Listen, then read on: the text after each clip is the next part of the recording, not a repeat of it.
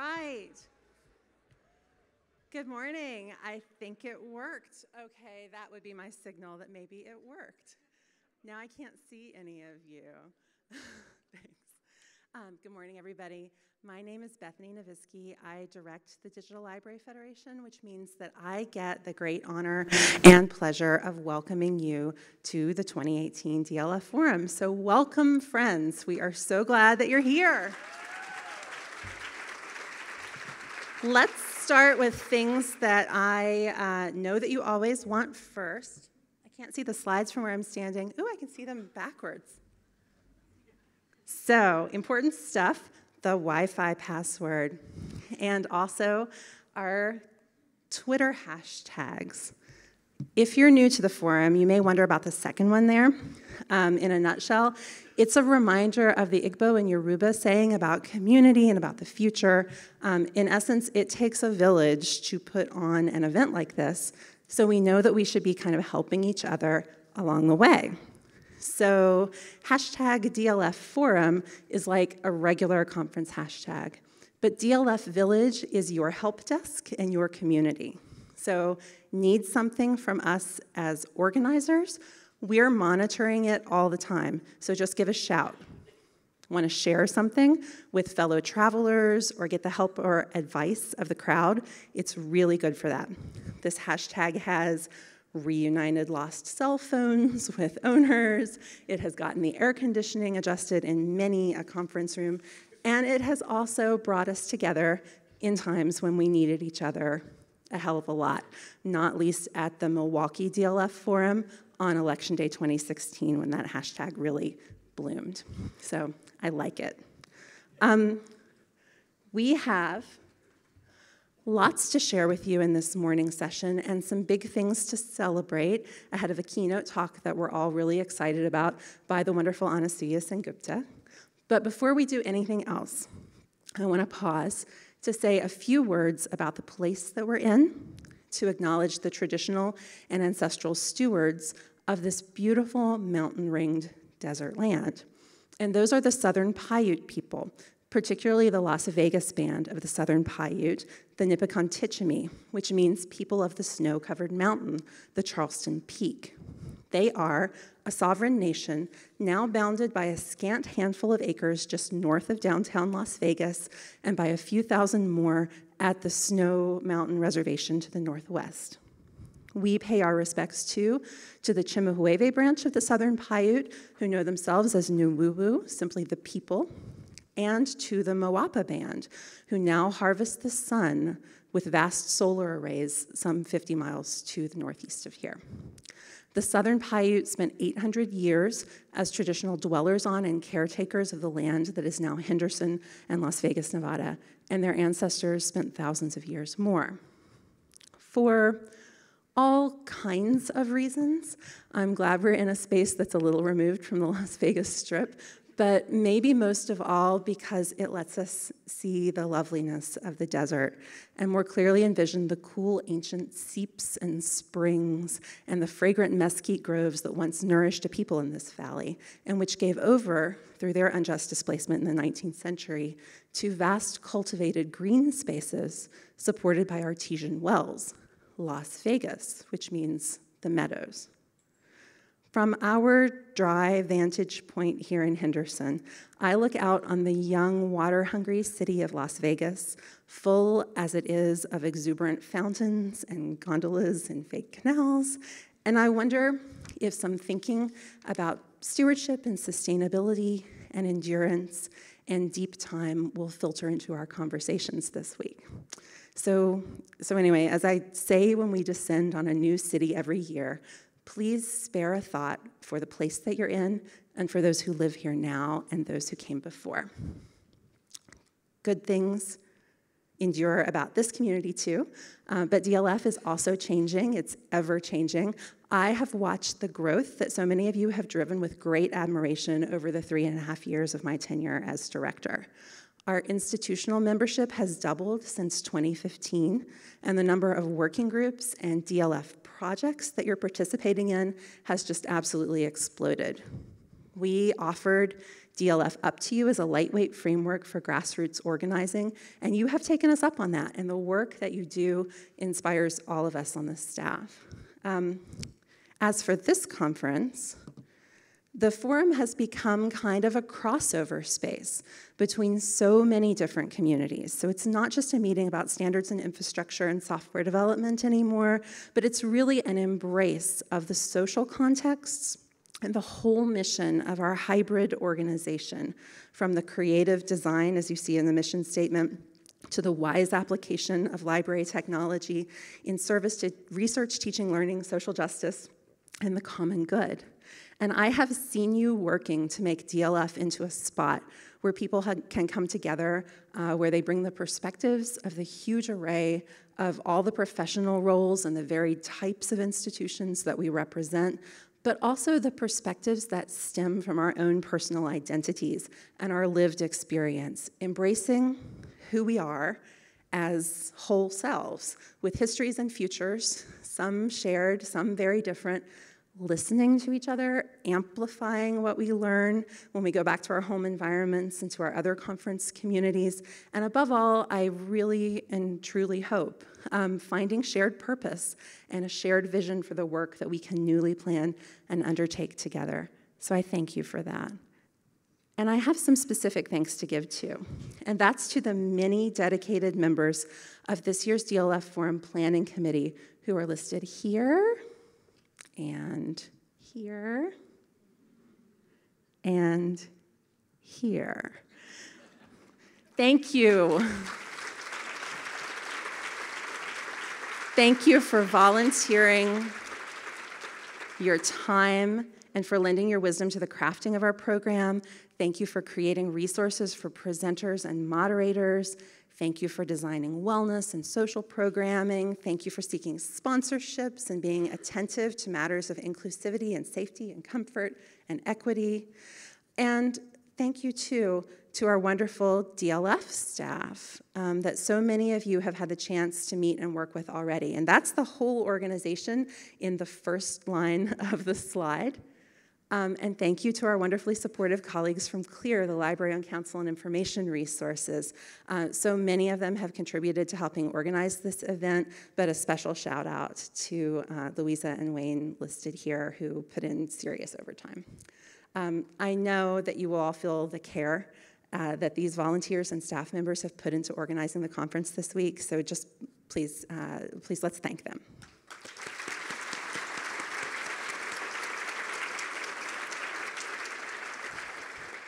I'm not going to talk forever, I swear. Just to give you a sense of where we're going next, I've asked our newest team member, Aaliyah Reich, to share some of the logistical info that she has been wrangling this year, and a few small reminders and suggestions that we have for you. Aaliyah will be followed by Louisa Quasigra, who's going to welcome our newest DLF member organizations and thank our 2018 forum sponsors.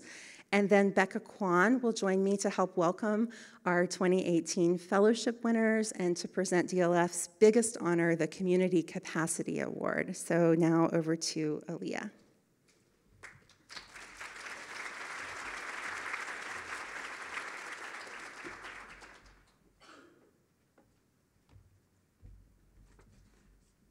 Good morning, everyone. We're so delighted you're here, and I'm so happy to see as much as I can all the faces behind the emails I've traded with you. And I have to say, I'm a much more confident emailer than I am public speaker, so I will make this very quick as possible. So first, I just want to say thank you so much to everyone who participated in our first ever fabulous Learn at DLF yesterday. It was a day full of workshops and exciting ideas, and it was a great way to kick off our forum week. So many thanks to all attendees and presenters. To set the stage for today, I'll now go through a few important reminders and share some crucial links with you. The first of which is our code of conduct. Hopefully all of you are familiar with this and you know it well. But the forum and all DLF events are guided by our code of conduct, which, as you can see on the screen, states that our events are meant to be free from all forms of harassment and welcoming to all people. You can find more info at that short link there, and we also have these great little business cards, business card side information at our front desk where you can take that with you and keep it in your pocket if you'd like to keep it. But if you have any questions and concerns, you can catch anyone with a white lanyard or call the number that you see on the screen. And just in case you missed it, I know we just went over this and I've been answering lots of questions, but the Wi-Fi again, and we're always happy to answer that.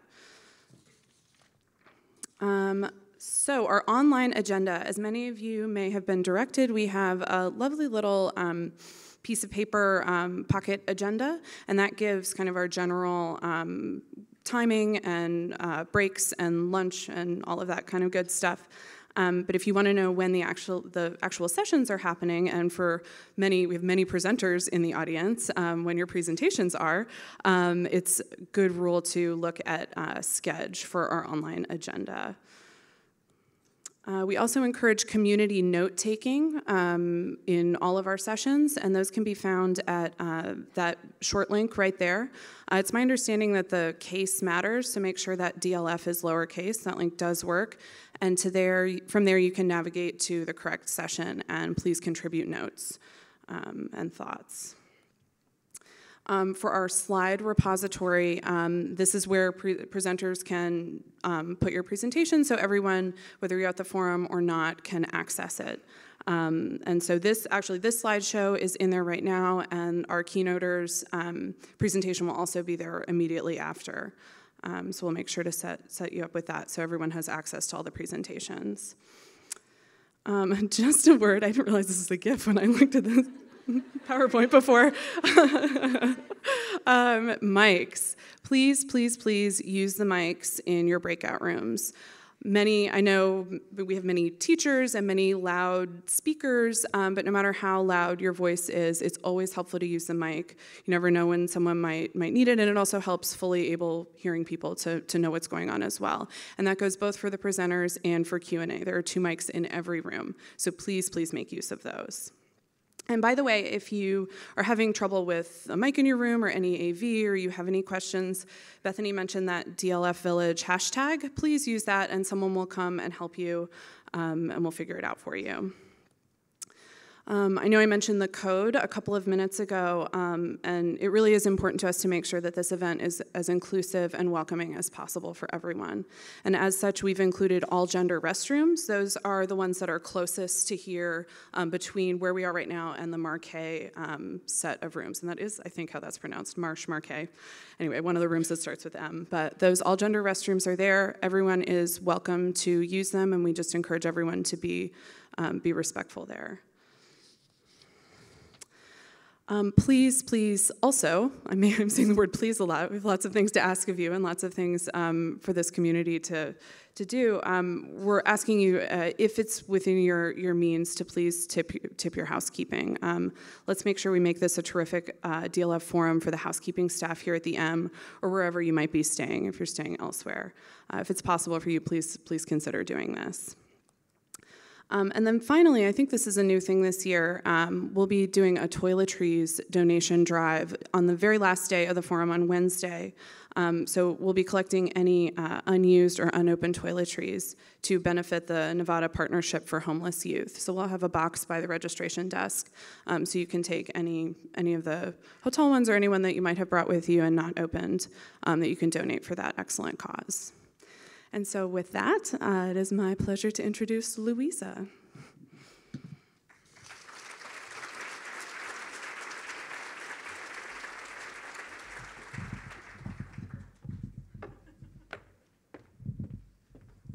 Thank you, Aaliyah. Hi, everybody. The green button, yeah? Okay. All right. So first, I would very much like to welcome all of our new DLF members. Pretty impressed with our new cohort here, but also I want to tell you that for the first time in 23 years, we have over 180 institutional members. DLF started with 12, so we are just incredibly grateful for all of the support, and I want you to know that our members do make everything that we do possible. So our sponsors. Support from our sponsors allows us to offer childcare, fellowships, live streaming, and copious amounts of coffee and tea.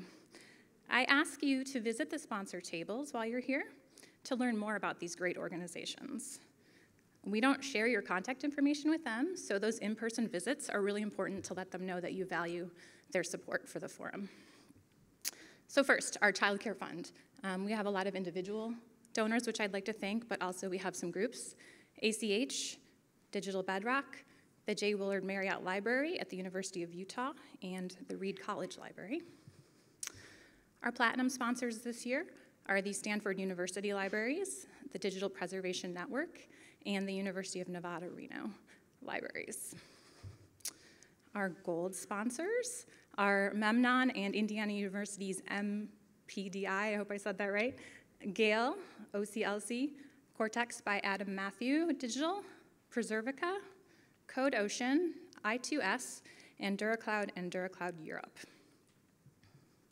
Our silver sponsor is AVP, and our bronze sponsors are Library Juice Academy, the University of Arizona Libraries, and the Legal Information Preservation Alliance.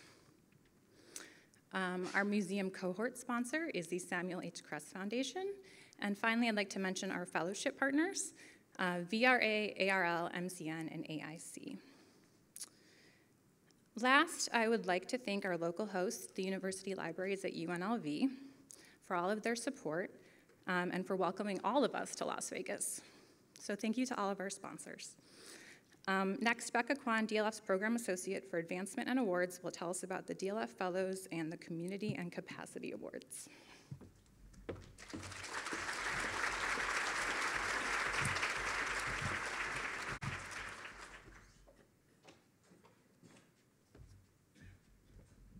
Hi, everyone.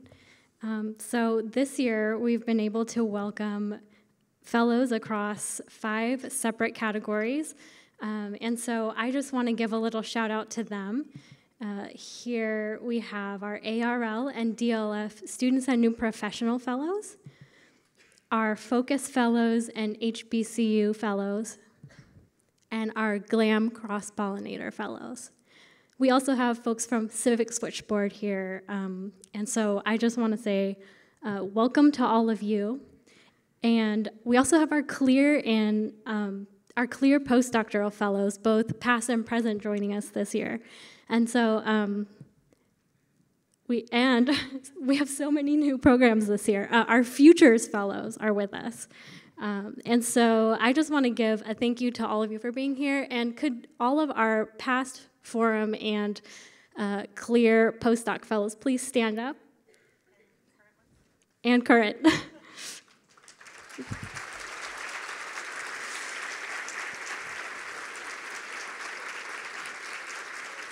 We're so excited to be able to support all of them here, so thank you. So yeah, thanks to our fellows and our fellow alumni, and to Becca for coordinating this program so beautifully. So on the subject of fellowships, while we had the chance, we wanted to share with you that for the next 3 years, thanks to the generosity of the IMLS and the strong and wonderful partnership of our friends at the HBCU Library Alliance, represented here by Miss Sandra Phoenix, who is somewhere,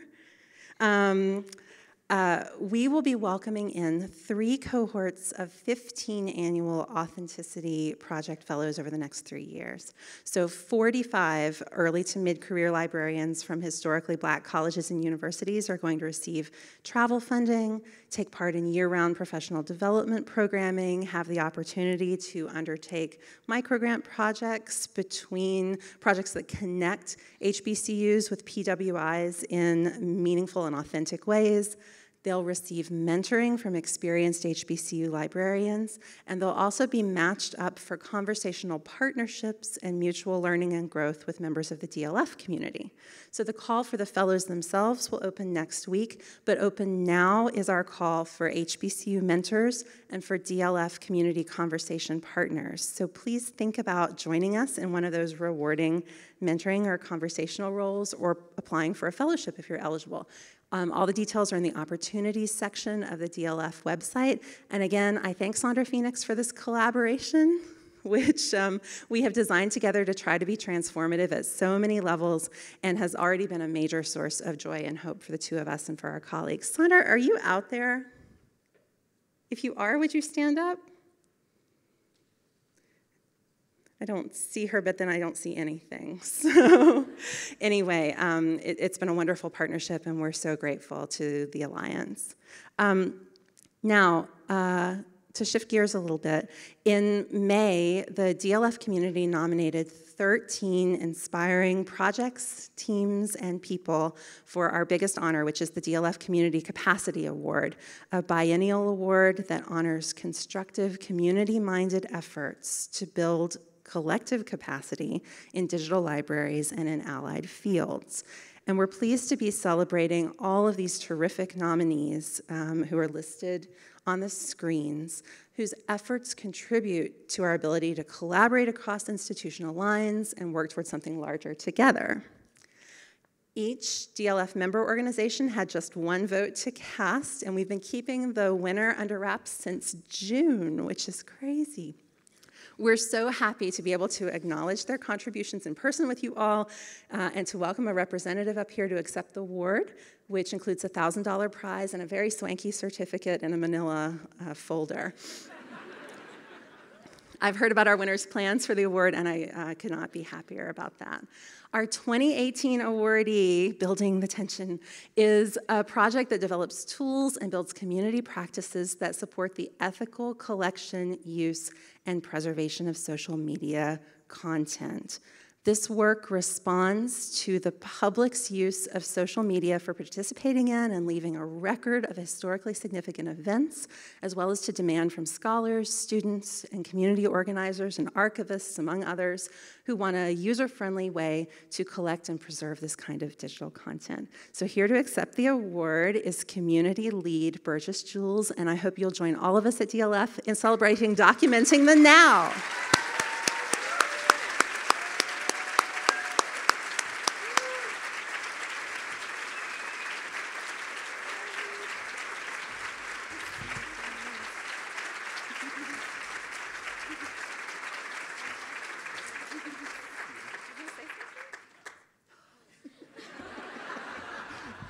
Aww.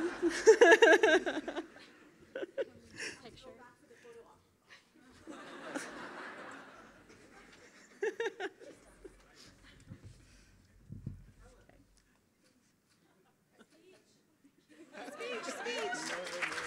All right.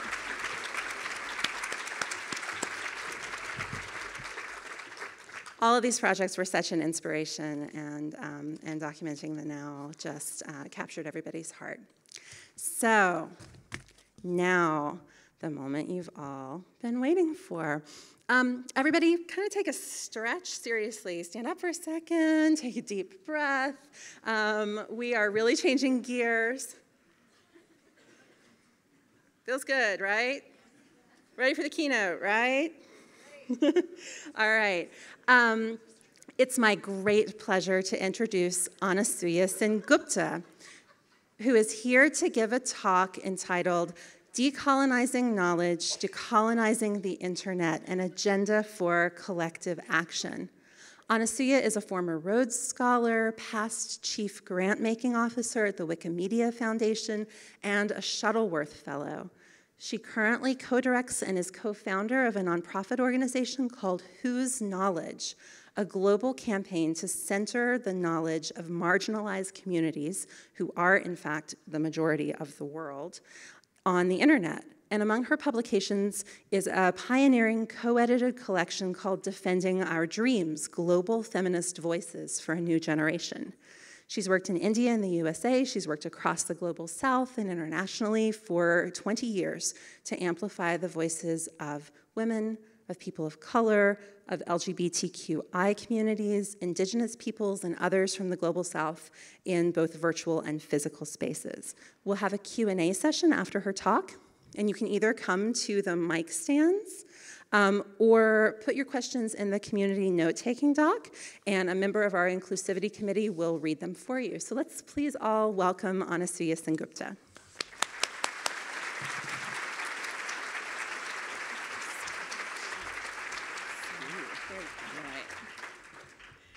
Thank you, Bethany, for that generous introduction. Vanakkam, namaskar, good morning. I am so grateful to be here with all of you. I give thanks, as Bethany did, to the extraordinary land that stretches around us, and to the Paiute for having us as guests on this land. Very special thanks to Bethany and the amazing, thoughtful, very large planning committee for inviting me. And a very special thanks to Aliyah, without whom I definitely would not be here. I'm also deeply honored to be here with all of you. You who combine the best job in the world with the most progressive visions for that world. Thank you for being such inspiring social justice digital librarians. I never thought I'd say all of those words in one go. It's very cool. I look forward to learning from you and being with you over the next few days. I would also not be here without the collective, cumulative inspiration of so many individuals and communities over my life spent across 3 continents. I hope to bring some of their voices and much of their brilliance to the conversation here today. All right, let's try and see if this works. It does. So I'm Anasuya Sengupta, and I'm from India. I moved to the United States 11 years ago when I first learned what it meant to be a woman of color. And I continue to live in the liminal spaces between the Bay Area and Bengaluru, my hometown. Family and community to me over the past decade have been really this journey, this almost crazy dance between the physical and the virtual. And in so many ways, like for so many of us, my personal journey has run in parallel with my professional, with my work, building, as I try to do, an agenda for collective action in which we decolonize knowledge and decolonize the internet together. Together with my fabulous feminist compañeras and co-conspirators, Adeli Vrana and Siko Bouters, we run a global multilingual campaign called Whose Knowledge. Siko is from the Republic of California, and Adeli is Afro-Brazilian. We work to center the knowledges of different marginalized communities on the internet.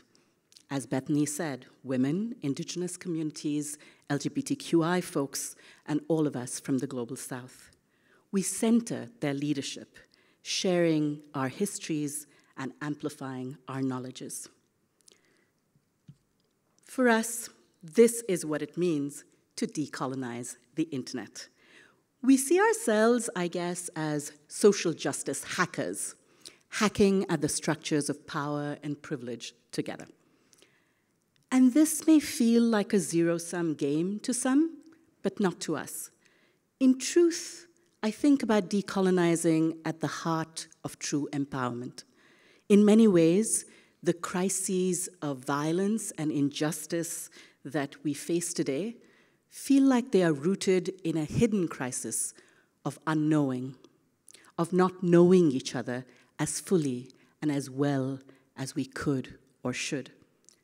So whether as women or non-binary folks, as people of color, as indigenous communities, and whether as white folks or as men, as those who are cis and heteronormative, those who already feel relatively privileged, for all of us, decolonizing is a way of talking openly about whose stories get told, whose faces get seen, whose bodies and ideas are protected and amplified. And through this process, to create powerful, radical, new ways of knowing each other and being with each other. But for me, the journey begins much earlier. It begins with my first job at the age of 9, a summer job that I adventurously created for myself and my brother, who was 5.5 at the time. Any guesses as to the job? we became librarians. We were librarians of our own tiny neighborhood circulating library. We had books that were second and third and fourth hand, piled on top of a rickety metal fold-out cot, and we kept it in the corridor in front of our apartment. We kept detailed, if somewhat sprawling and very untidy, notes about who borrowed what and when they were returned. I wish I had a digital artifact to show you about that time, but I, like some of you, come from one of the last generations that does not have every moment of its childhood digitally preserved for posterity. And I'm, in some ways, grateful for that. But I invite you to use your imaginations. And in order to help with that imagination, I want to walk you through a little bit of what was in our library. So at the age of 9, unsurprisingly, we were full of comics and books from the United States and the United Kingdom, read at least by folks a few generations older than us, right? So this is the mid-1980s. Everything that we had as books in India at the time was very much a few generations older than us. When I first went to the UK and I said, I read Enid Blyton growing up, they laughed at me. When I first came to the US and I said, I read Archie comics when I was growing up, they laughed at me.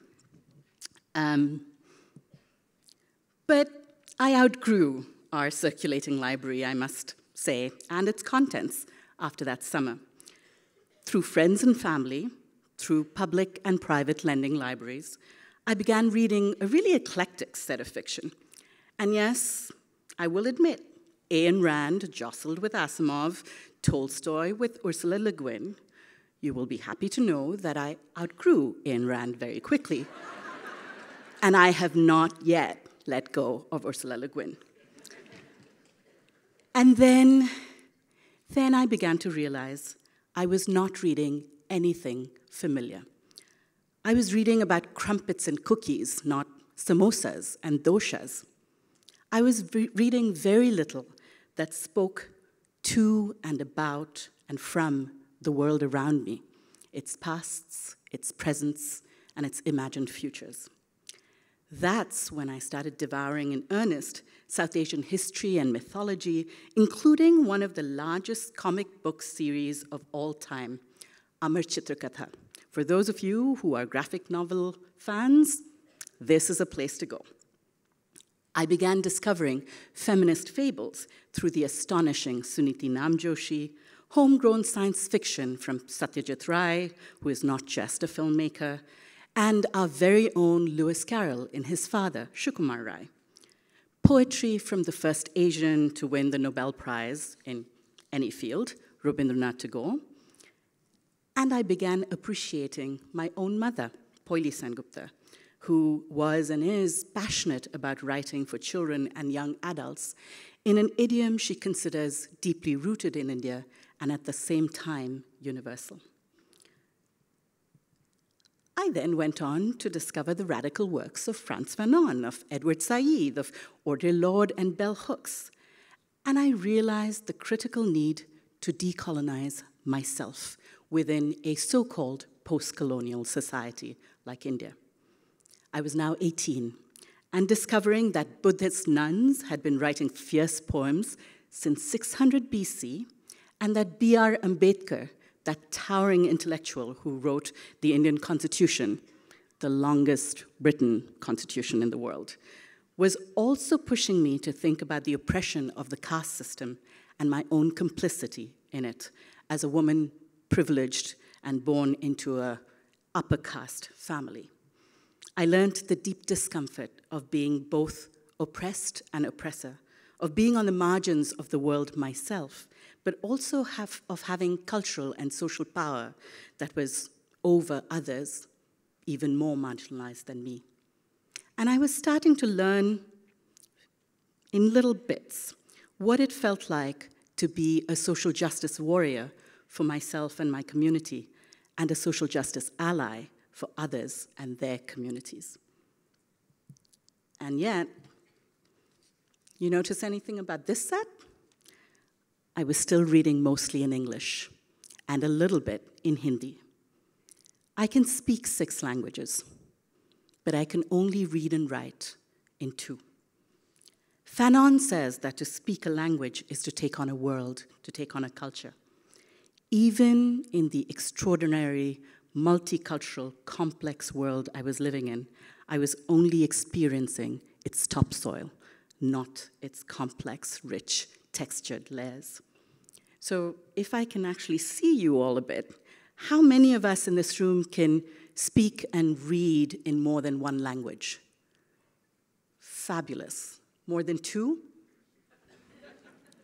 Whoa, more than 3? All right, that's still incredible. Okay, because I still saw a few with more than 3. More than 5. Okay. Let's ask this question another way. Language is both literal and metaphorical. How many of you feel like you speak multiple languages of expertise, of different domains? Hey, as digital librarians, you have to. So in many ways, libraries are not just repositories. They are and can be interpreters of worlds, translators between many different languages and cultures, whether literal or metaphorical. And how do we celebrate and amplify this multilingual nature? This is true in the physical library. That's the Bibliotheca Alexandrina, or the Library of Alexandria in Egypt, or in the virtual library. That's the first mirror and external backup of the Internet Archive, which is hosted in the Bibliotheca Alexandrina. So if we have to decolonize digital libraries, let's start with the foundations, knowledge itself, and the Internet as a critical knowledge infrastructure. According to research by our friends at Google a few years ago, of the 7,000 languages in the world, only about 7% of these languages are represented in published books or material. And as you can imagine, only about 20% of them are in public domain. According to research by a Who's Knowledge community member, Sailesh Patnaik, only a little over 500 languages are on the Internet right now. So the breadth, depth, range of our embodied knowledges is not in books or on the Internet right now. It is oral, it is visual, it is experiential. And yet, the problem is, as we all know, that we think of the oral and the non-textual forms of knowledge as not having as much power and authority as text, as published material. I'll come back to this later. So now let's look at who's online. Over half of the world. 75% of those who are online today are from the Global South. How many of you expected that? Wow, okay, yeah. As someone from the Global South, when I learned that, I was pretty shocked myself. It's amazing what good data can do for you.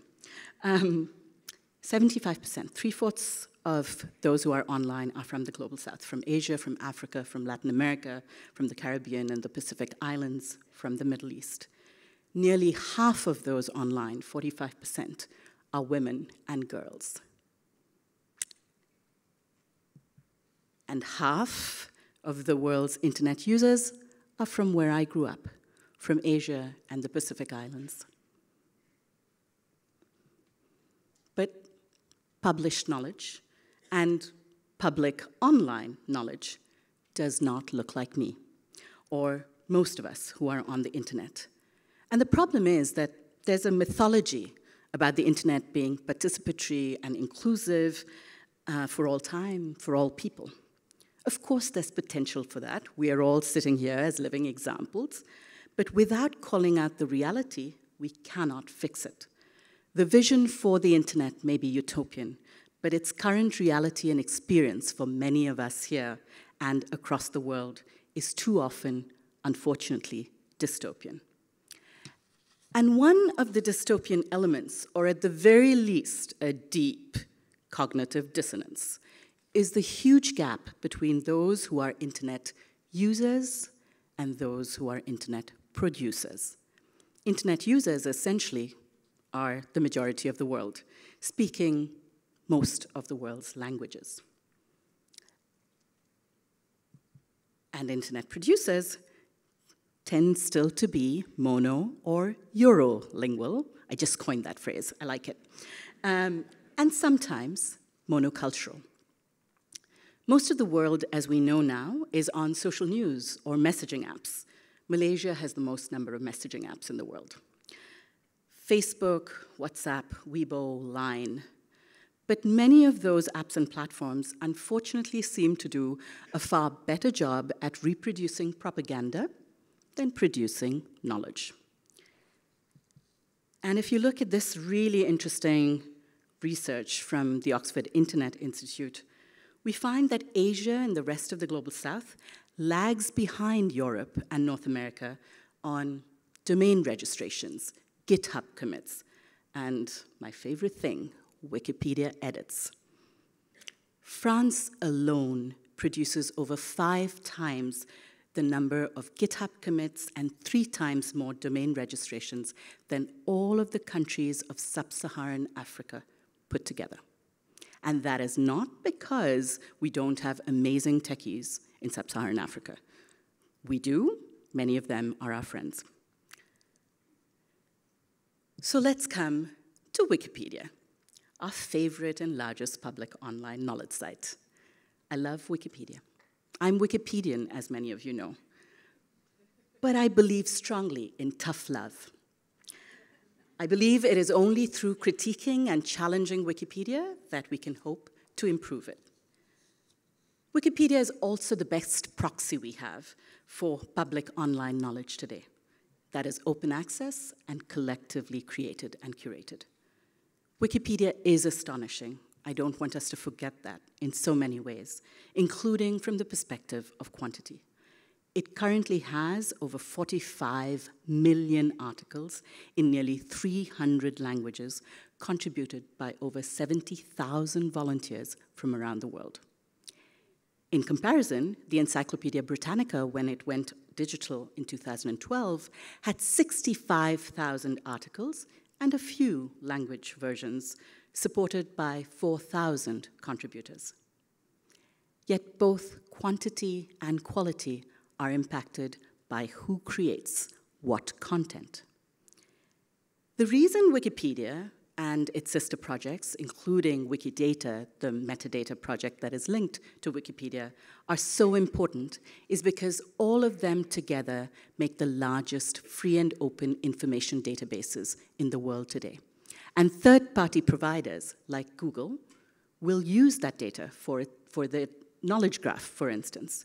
So the skews and the biases that are on Wikipedia get amplified further across the internet. And these stats may be familiar to many of you now, so I won't overburden you with them again, but we still have only between 9 and 16% of Wikipedia editors estimated as being female or non-binary, and only about 20% of its knowledge is produced on or by folks from the Global South. This map is also very stark. In 2012, Mark Ram and his colleagues at the Oxford Internet Institute did this visualization, and at the time, there were more articles within this tiny circle of Western Europe than on and from the rest of the world around it.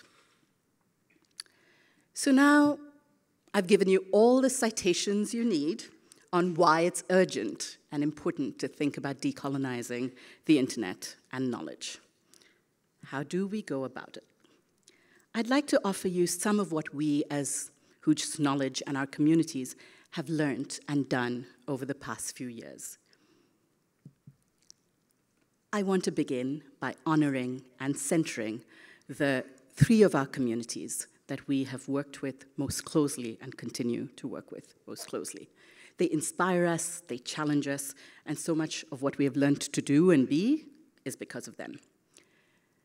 Dalits are a community from South Asia that have been oppressed by the caste system for millennia. They are those who are formally and pejoratively known as untouchables. We support Equality Labs, which has organized Dalit History Month in India and the diaspora over the past few years, and is bringing Dalit history and knowledge online, onto Wikipedia, and other parts of the interwebs. We also work with Okvir, which is a feminist LGBTQI group in Bosnia and Herzegovina, which collects oral testimonies and histories for a queer digital archive. Please have a look at that site if you can, kvirarhiv.org, queerarchive.org. They've transcribed the interviews into text, and so you can read them in translation. And we've supported the Kumeyaay Wikipedia initiative, which adds knowledge of the Native American Kumeyaay people to Wikipedia and beyond. So now we're going to try and do a little bit of digital magic. Let's see if we can manage this. I want to bring in some of the voices of those we work with and are inspired by. The short video excerpts I'm about to share with you are from a panel we held earlier this year at Wikimania, the annual conference of Wikipedians. There's a reason it's called Wikimania. And the panel was called Centering Knowledge from the Margins. From left to right, as I point out, are Kelly Foster, an Afro-Caribbean archivist from London, Stan Rodriguez from the Kumeyaay community of Southern California and Baja, Mexico, then Persephone Lewis from the Shoshone Band of Indians, who are originally from Nevada, and she now lives and works in San Diego. Next to her is Dumisani Ndubani, a South African who's almost single-handedly built the Xitsonga Wikipedia. And next to Dumi is Thenmuri Soundararajan, a Dalit feminist organizer and musician and generally activist extraordinaire who's based in the US and works here in India and across the Dalit diaspora. Because decolonization starts with us and from our own homes, I'd like to start with Stan and Percy from here in Nevada and California. And I have a friend in the corner, my friend Martel, who is going to try and make digital magic happen. Auka penya mate pecham stangunya to hit makopai wuskona pele helko pognaje ya we you pe ya kanapcha wa machesco yañet mtechat. Buenas tardes a todos, mi nombre es Stan Rodríguez y yo soy Ipai Kumeyaay de Reserva Santa Isabel en San Diego, California. Y ahorita muy feliz. Good afternoon, everyone. My name is Stan Rodriguez. I'm an Ipai Kumeyaay from the San Isabel Reservation in San Diego, California. Our tribe is on both sides of the border, half in the United States and half in Mexico. And it's an honor for me to be here. And I would like to also thank the native people from this land for allowing us to come into your land, into your territory. As we say in my language, that it makes my heart feel very good, and we praise you.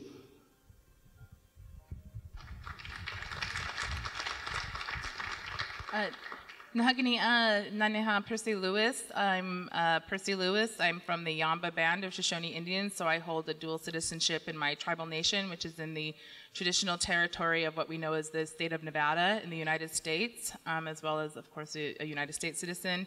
I also would like to just thank the indigenous people for having me as a guest on their traditional territory. And I currently work at the University of San Diego. I'm a tribal liaison, so I work with the 18 tribes, which include the tribe that Stan is from in our county. And then I also am a professor of practice in the Ethnic Studies Department. Thank you. Can we stop the video here? Martel, can we pause? Thank you. I'd like to go on to video 2, which is also an excerpt from later in this panel. And Martel, if we can go for 2 of 3, let's try it. This is when I asked Percy why it's so important that Native American knowledge comes online. Colonial society, and honestly, I wasn't really engaged in online spaces. I mean, I used it, of course, but a couple of years ago, I really began to realize just how absent we were from that space, and I really saw it as a parallel. And we were in workshops a couple days ago, and somebody made how there's these analogies of land and the internet. And so I really saw settler colonialism continuing within these online spaces that have become so important to students and to, of course, the youth in our communities. Our reservations are very isolated, didn't have good internet access for a long time, but like the rest of the world now, because of mobile technology, a lot of our youth now have access, and I want them to be able to Google Native American and not see statistics of alcoholism and suicide rates. I want them to be able to Google images and not see typical Native Americans in headdresses or things like that. And so I really have felt like it's my duty to engage in online spaces, and I'm fortunate because I'm able to do that through my position at the university. I have lots of workers, my students, that are very happy to feel like the work that they're doing is contributing in some way, right? Instead of just writing a paper, they're able to actually engage in something that is going to go into an online space. So I've been very fortunate to be able to do that. I'm also in San Diego, which is the traditional territory, as I said, of Stan's tribe. So I am also a guest in that homeland. So I definitely privilege Kumeyaay epistemologies, knowledges, and perspectives in the work that I do with my students when it's appropriate, right? Because there's times as a Shoshone woman that it's not appropriate for me to engage in their knowledges. So I work closely with the local community to be able to do that. But I think as the internet continues to dominate and grow even more, our presentation this morning, those students are begging for Wikipedia, right? We have to be very cognizant of how we're not marginalizing folks, and then how, as marginalized people, we don't marginalize others. And so that has really come to the forefront for me. Thank you. Can you stop that video? Do me. Thank you for having Marta, us here. Could you pause? Thank you. Well, we made some digital tech happen, yay. And I want to continue to come back. Aha. We're continuing to make magic happen. To tell you a little bit about how this story and this work with the Kumeyaay matters on Wikipedia. 2 years ago, Siko Bouters, my fabulous co-conspirator, met with Michael Connolly Mishquish, a Kumeyaay scholar. Mike is an engineer and economist who teaches at San Diego State. He also happens to be an expert in Kumeyaay environmental science, cosmologies, and histories. Siko asked him what Wikipedia articles he would like to work with experienced Wikipedians. Any guesses on which one he chose? You can probably tell from the illustrations. We thought he would ask about improving the page on Kumeyaay, or on Kumeyaay physics, or Kumeyaay astronomy. No.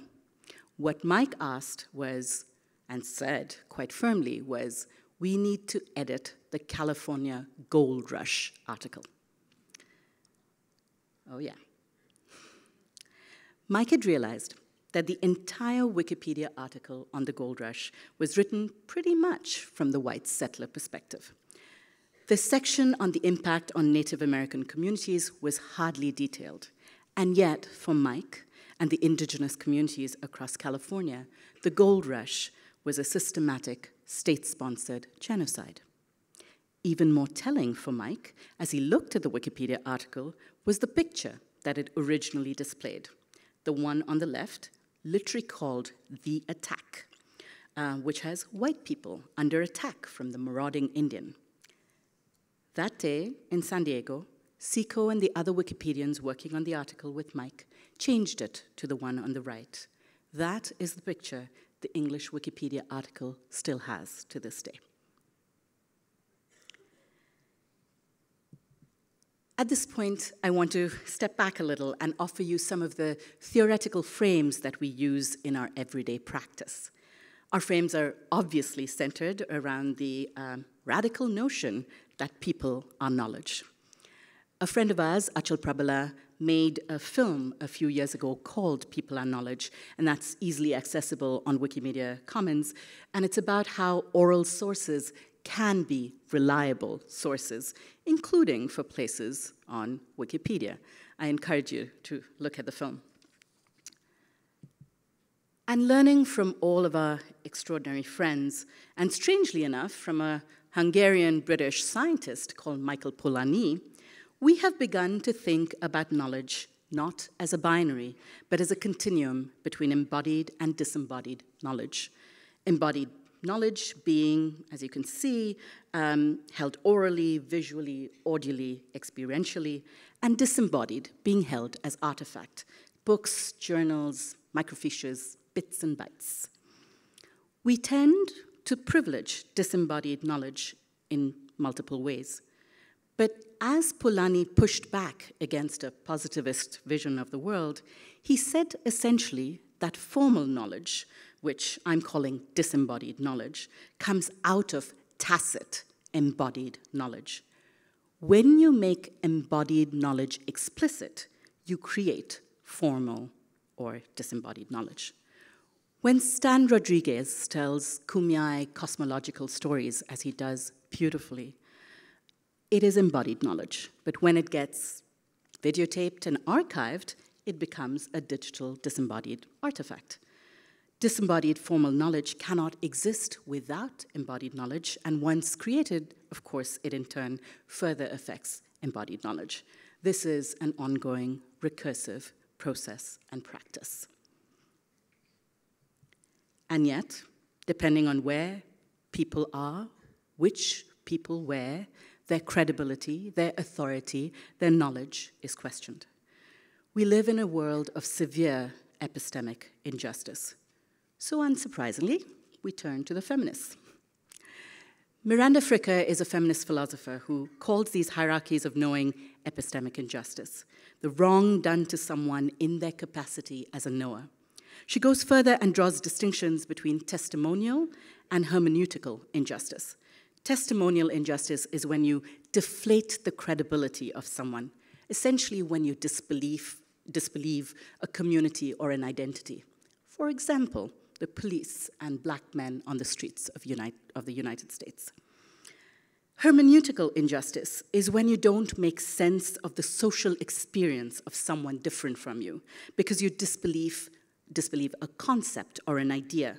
For example, a woman who experiences sexual harassment in a culture that lacks or undermines the very concept of sexual harassment or assault. That might be familiar to some of us.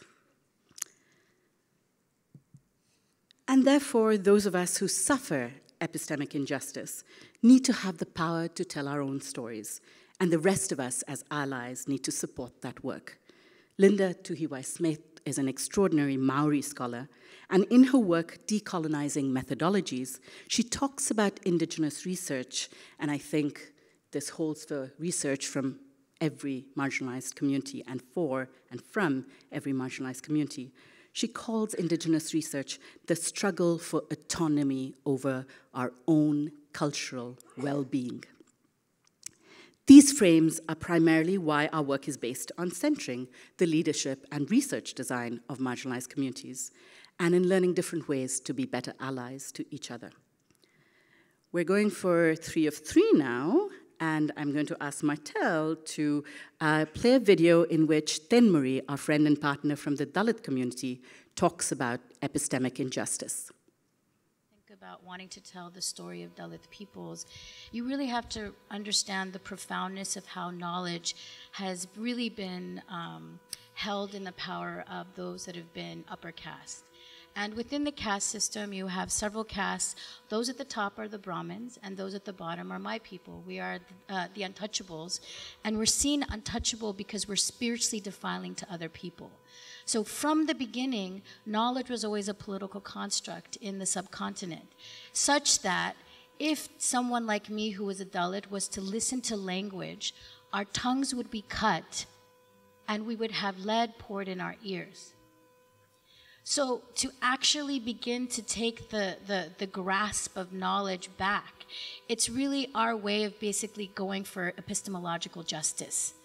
And I think that this is what was so profound about what you're saying, is that it's untenable to Dalit peoples to have to contend and make consensus with our oppressors for us to see an unmitigated experience of our worldview and our world reality. And for me, what's amazing about doing this work as a Dalit woman is that Dalit women represent 0.1% of all journalists, intellectuals, and media owners within the Indian context. So for me to say, I not only want to be able to create knowledge for my people, and I want it to be unmitigated in the way that it's presented, is one of the most radical things that I can do to be free. Because ultimately, we all have heard that phrase that knowledge is power. But I think for us, as many of the marginalized peoples here, we know that if we don't have unfettered access to our history, we can't fight for a future. And that's why I'm here. Thank you, Martel. And that's why I'm here too. So it's pretty obvious what we work on. We see ourselves as a research action advocacy group that connects, collaborates, and convenes across different ideas, communities, and domains of expertise, a lot like DLF. We work with different communities, sharing ideas, resources, toolkits, and research that are changing not only what we know about the internet, but how we can make it better. We partner with other campaigns, organizations, and networks, including libraries and archives, and we'd love to partner with more, to create inclusive and participatory knowledge together, including on Wikipedia, but not only on Wikipedia. We work to expand the sources we reference online to include more than text sources, like oral history archives. We're working with partners to expand the range and ease of tools through which knowledge can be shared in different languages. And we work to make sure that more faces like Dumisanis, like Tenmuris, and like Percy's are seen in Silicon Valley offices and in policy-making circles, where decisions about internet design, architecture, infrastructure, and governance are made.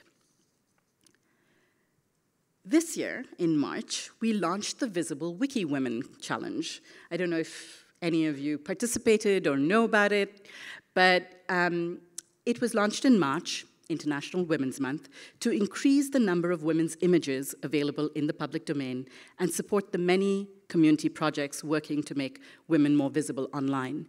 Essentially, there are only about 17% of biographies on Wikipedia that are about women or non-binary folks.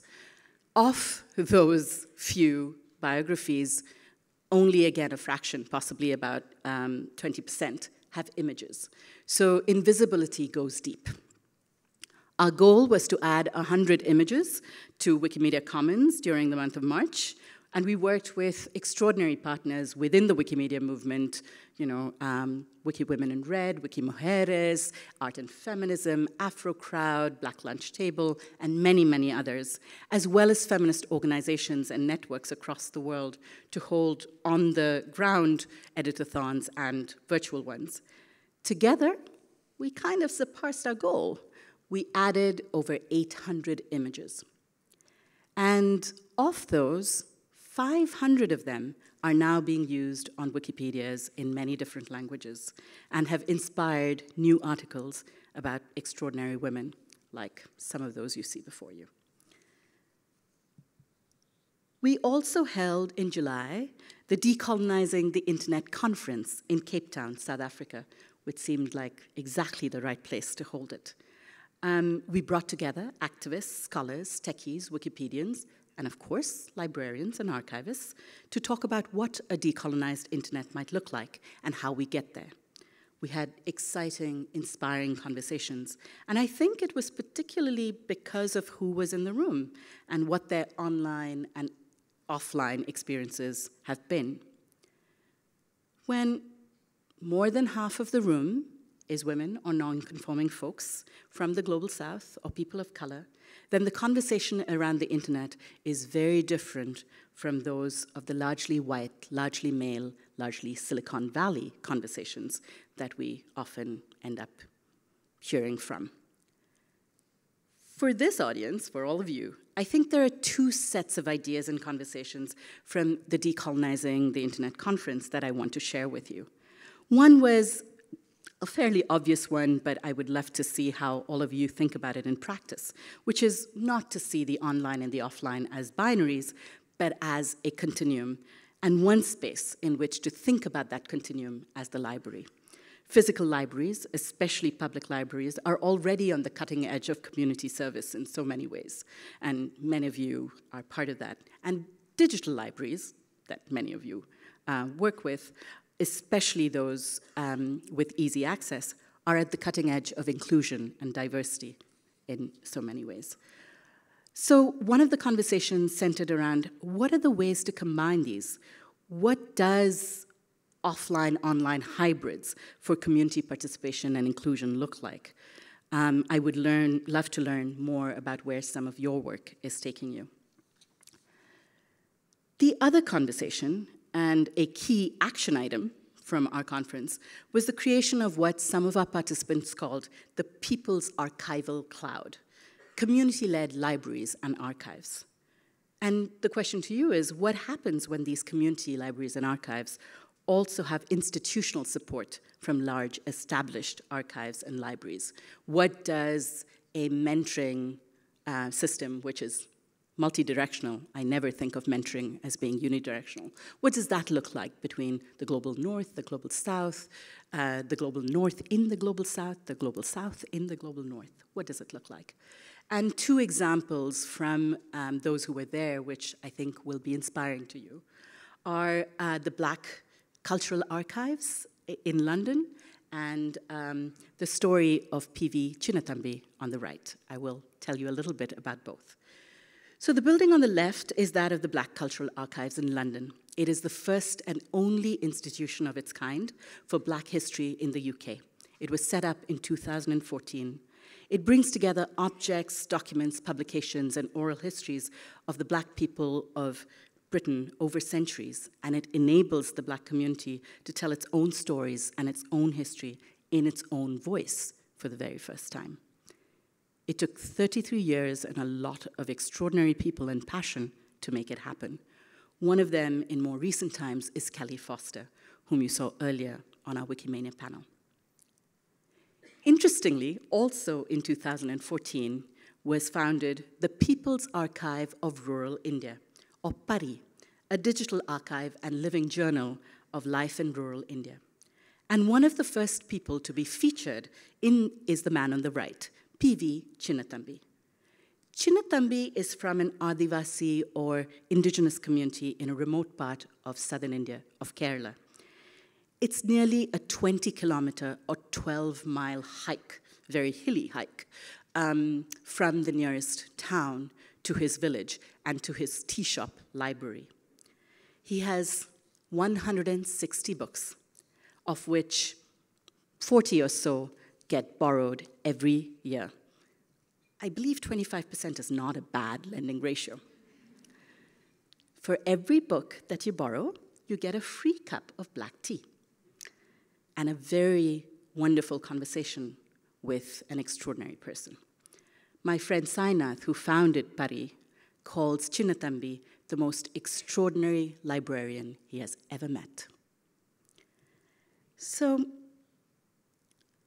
I've taken you on quite the journey of knowledge and the internet this morning. As I wind down, I invite you to imagine what decolonization might mean in practice for all of us as individuals, as digital librarians, as a network. As our friend Sidet Harry says so beautifully, Sidet is a Black journalist and activist based out of New York. To decolonize is to ask for what you want. And it is harder to tell the truth about your story, to create that space, than it is to know what you're not supposed to do. So here are a few questions that I want to offer you, that I invite us all to explore over the next few days. And I know many of you already think deeply and creatively about these issues. What does a decolonized digital library look like? Who defines this vision? Who creates and curates it? What does success look like, and to whom? And I want to end with the slightly paraphrased words of Rabindranath Tagore, the poet, the philosopher, the passionate advocate of libraries. He called librarians the intermediaries of intimacy, the intermediaries between the intimate relationship of the reader and the library. And I think he gave us, in one of his most famous poems, a vision for the future. Chitto jeta bhoi shunno, where the mind is without fear. Where the mind is without fear and the head is held high, where knowledge is free, where the world has not been broken up into fragments by narrow domestic walls, where words come out from the depths of truth, where tireless striving stretches its arms towards perfection, where the clear stream of reason has not lost its way into the dreary desert sand of dead habit, where the mind is led forward into ever-widening thought and action, into that heaven of freedom, let us all awake. In many ways, libraries are part of a critical infrastructure of and for freedom. We need to continue to affirm their radical premise and amplify their even more radical promise. Nanri Thonubad. Thank you.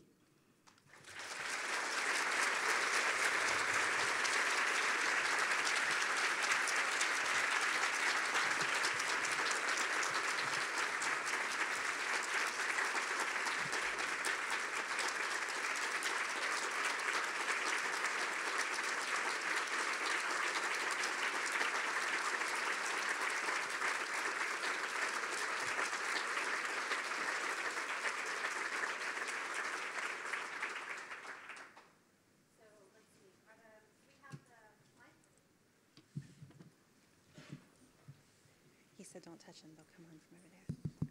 Thank you so much. And now I think you can all see why it was my heart's fondest wish to bring Anasuya here to speak with all of us. Anasuya, I'm just filled with gratitude for your talk. Thank you. We have 10 to 15 minutes. We'll eat into the break a little bit since we started late, but it's a nice long break before the next session starts for asking questions. And you can see up on the screen that there are two ways to do it. One is to come to the mics here and over there. The other is to type your questions into the notes, and we have wonderful volunteers from our Inclusivity Committee who will be happy to read them out for you. So I think we'll start.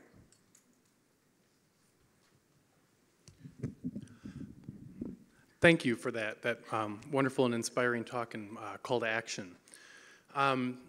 English is sort of the predominant language of scholarly communication across the globe in most all domains, and even in countries where English isn't the native language. I was wondering if you could speak to, or if you have thoughts on the relationship between the hegemony of English in scholarly communication and the content producers on the internet, and is there a relationship to what is on the internet and the hegemony of English? Thank you. That's an excellent question, and you're absolutely right. About 80% of scholarly journals are in English, and I think followed quite far behind by German. So essentially what we're saying is scholarship is English speaking, or if you're not English speaking, you have to manage some form of interpretation and translation in order to make your scholarship known. And the question that, in fact, Bethany and I were at a meeting at MIT earlier this year where we originally met, and this was one of the key questions we asked. What are we losing out on? Now, it's not to completely dismiss English. English as an imperial language has done its work for us. My mother calls it the imperial language as the connecting language, and it is true, it connects us. And yet, if we do not recognize its hegemony, then we are losing out on so much science, technology, humanities, cultures, worldviews. And so I think for all of us as digital librarians, first being aware of that huge gap, Secondly, thinking about ways in which we can make those translations and interpretations possible. And thirdly, of course, this is the fun part, pushing the publishing industry. We know that is easy, right? Pushing the publishing industry to think about what that means is really important. And at the same time, to amplify the journals that do exist already, the sites of scholarship that do exist already across the Global South in multiple languages. The largest number of open access journals are actually from Latin America, in Portuguese and Spanish. And that's not a fact many of us know. So thank you for the question, and it's a really key and important issue to think about.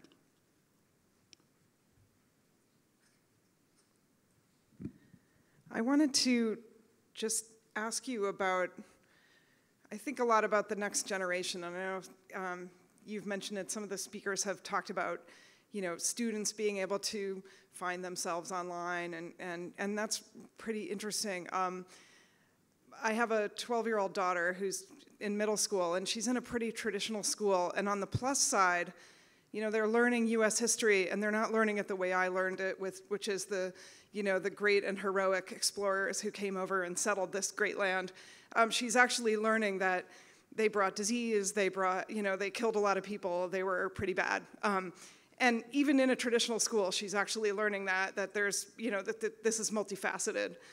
On the flip side, when the teachers encourage them to find sources for the essays they're writing, they tell them that they're not really allowed to use Wikipedia because they can't necessarily trust what they're looking at. And here you are saying Wikipedia is a great avenue to get other voices in there.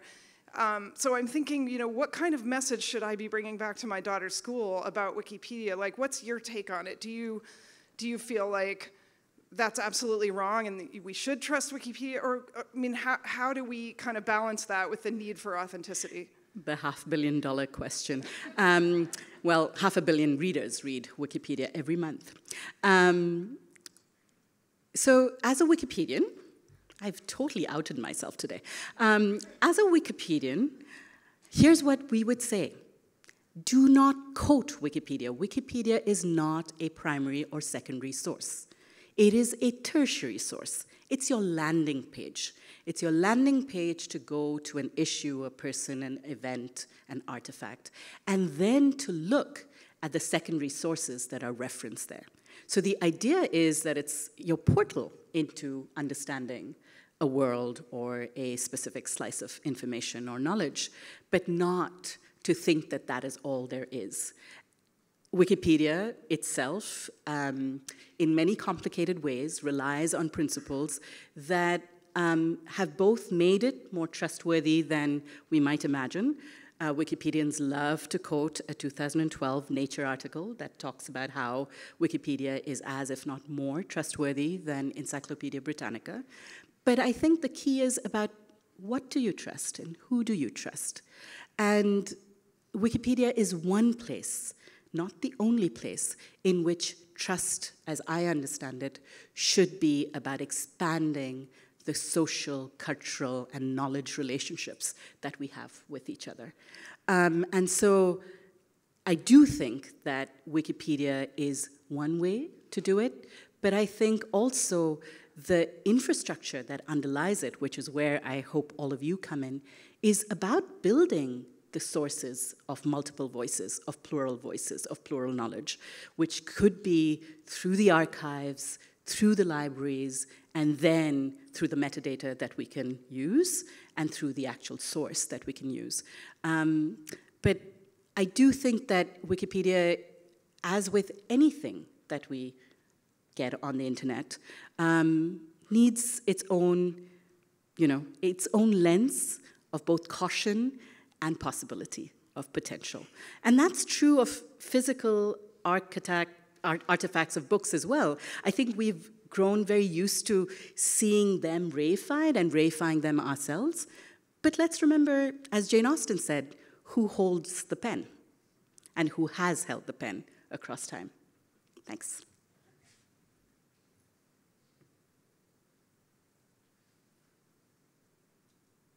Wow, have I stunned you all into silence? No, so there you are. This is a question from our community document.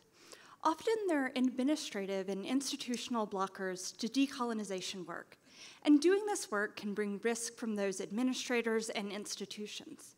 How do you suggest we navigate those risks, and what do you suggest we do when those institutions refuse to give us space to do the work? That's a great question, and it's a very pragmatic and political one. And I think the answer to that is in communities like this. It's in solidarity. It's in solidarity in thought and solidarity in action. No one person should be trying to do this work alone, and it can feel deeply lonely. And in that loneliness is often the potential for attack. For example, whether it's the Dalit, or it's our queer friends from Bosnia and Herzegovina, or it's the Kumeyaay, every time that they bring their knowledge online, there is someone who pushes back. And backlash may be a measure of success, which in some ways it is, but backlash is deeply painful. It is also re-traumatizing. So what I ask of all of you is to be allies for and with each other. We're all allies all the time. And so try and figure out what that means as individuals and what that means as institutions and what that means as networks. And all of this, I think, will come home in practice. How do you do this in practice with each other? Is it my turn? Yeah, go ahead. Hi. I have a question about sort of who controls the internet in the places where 75% of the globe is accessing it. To go back to your Jane Austen point, it's who holds the pen, but I'm interested in your thoughts on who created the pen and made it available and distributed. And I'm wondering if there are any efforts to decolonize the internet by sort of taking control of the actual internet infrastructure and systems. Ooh, that is a question better put to my partner, who actually works on internet infrastructure, but I will give you a little bit of the spiel that he offers the world. Essentially, the internet at the moment, as it stands, is made up of more than 50,000 networks, right? So literally the internetwork. And there's a socio-technical system that connects all of these called the Border Gateway Protocol. That protocol is managed by both states as well as corporates. So there's a protocol, and then there's the infrastructure, which is physical: submarine cables, satellites, fiber optics. And we often don't think, because we're so used to thinking about the cloud, we don't often think about that infrastructure.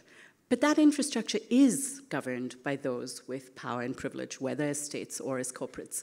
And it is true that that is often a very complicated process of politics and money. And so there is a need for us as folks who think deeply about the internet to question that power and control, but also to see as allies the communities of administrators who actually make the internet work as magically as it appears to do. Because one of the things we find is that they have affinities and solidarities that are beyond their institutional positions and sort of places. They truly, as research shows us, are trying to do good for the internet. So the answer is really, it's a distributed power system. There are nodes of centralization and much decentralization, and in many ways we should celebrate that. But we should also be very, very aware of where those conversations happen. The conversations happen in the ICANN, the IETF, the World Telecommunication Union, at the UN. Those are conversations that we as digital librarians want to be aware of and know, and have allies within those spaces who can push some of our perspectives and some of the plural ways that we would like to see happen. But at the end of the day, unless, frankly, tech capitalism doesn't change its deeply unequal nature of being and working, we have very little hope in the actual power and control of the infrastructure shifting. So it is something to be aware of. Hi, thank you. Thank you for a wonderful talk. I spent the better part of the past 5 years traveling around the global south and the global north and trying to understand how institutions and individuals use technology in libraries and in faculty departments to do our work. And so this is a two-sided question. It's about institutions in the north and institutions in the south. I'm just gonna lay it out as a caricature, but in the north now there's, I find exactly the opposite problem of the penultimate question, which is that now diversity and inclusion has become a sort of brand that is hungry to absorb as much as it possibly can into these pamphlets that we throw away in the trash. I mean, basically limiting the amount of the power of the voice that we have by compartmentalizing it in that little corner right there is actually even much less power than we could have had if it would have stayed open-ended. And then, of course, there's the institutions in the Global South which are pressuring their scholars and their librarians to contribute to the knowledge cartels of the North in order to incentivize them. Basically, you can't get a promotion unless, you know, somebody in Springer will publish you or something like this, right? So we have these two problems. One, a North that is hungry for decolonial, but only in the PR version of decolonial. And then we have all the institutions in the South which are hungry for their scholars to be recognized in the English-speaking knowledge cartels. Institutionally, how do we find ourselves out of this jam that we find the 2018? Sorry if it was... No, it's such an excellent question, and it hits at the heart of some of the complexities of this. As you can see, I don't have answers. I often have really good questions and some suggestions. But I think part of it is around being really aware that diversity, equity, inclusion are just words if they are not, they don't get accompanied with intention and an understanding of impact. So you're right. If it's within our worlds, it's just a checklist. Let's have the Latina. Let's have the queer folks. Let's have, you know, the African American in the room. But if the Latina, the African American, the non-binary person are not designing the agenda and are not at the table as equal partners, then there's no real inclusion. And I think we all know that. The sort of other side of the coin, as you said, is the pragmatics of being in the Global South and having to work within a system that you have not constructed, created yourself, and have no power over. For many of those in the Global South, as I said, the internet is a news or messaging app, and for scholarship, it is a proprietary platform, it is a proprietary journal. And so the answer might be, again, as I said a little earlier, and I would love to invite you to think about these and share them with me, because I want to know, is really radical ways of creating relationships and alliances across the Global South and the Global North. What happens when a Global North and a Global South institution or community work together to overcome both this problem of PR and this problem of pragmatics? I think we will find answers, as we have, in practice. Anasuya, we're going to take time for one more question. It'll be a rich one, but we only have time for a quick answer for it. And then I have a couple of quick little announcements before we head out to the break. Here's a question from our collective document. As library workers, we see the power of classification schemes to reinforce colonial perspectives. How do we work to amplify alternative and indigenous forms of knowledge organization? Oh boy, where do we begin? It is a great question, and I truly have no glib answer for it. I think the very fact that we're asking this question, that we are looking at taxonomies, we're looking at classifications, we're looking at how deeply colonizing they can be, is itself part of the answer. Last week, I was in Taipei, and a Taiwanese librarian said exactly this to me. He said, listen, I can't work with those taxonomies. Do you know what it feels like to try and classify the way that the Library of Congress does when I'm working in 5 different versions of Chinese? And I had no answer for him, but I think, again, the conversations between the Taiwanese librarian and all of you are where this might begin, and I'm happy to put you in touch. So this has been completely wonderful and amazing. I've been asked to share 3 quick announcements before we thank Anasuya. If you indicated in your photography preferences on registration that you would prefer not to be photographed and yet missed getting a yellow lanyard at the registration desk, we have some of those left, and you can swap out your lanyards. This is probably true of people who have changed their minds as well. So if you, so if you don't want to, if you want to indicate to everyone that you'd rather not have your picture taken, yellow lanyards do that. If you're traveling with a baby, first, I'm so glad you're here. We love babies. And feed your baby anywhere. Feel comfortable to do that. But we do have a key to a private room and a facility if you would like. This is also great if you are if you're pumping. We just want to make generally life easier on you as a traveling parent. We can freeze milk, et cetera, et cetera. Check in at the registration desk about that. When you leave here, you can exit and go back along the promenade, and there will be coffee and tea both outdoors and in past the sponsor tables where you can say hi to those folks too. So those were the announcements. Anasuya is back down here now. Hey, we are inspired, motivated, filled with gratitude for your talk. Thank you so much. And yeah, everybody.